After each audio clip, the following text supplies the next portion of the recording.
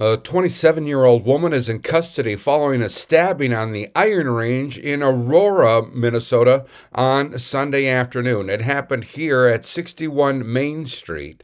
A 63-year-old man was stabbed in the stomach, according to police, and the female suspect fled on foot at around 1 p.m. Sunday.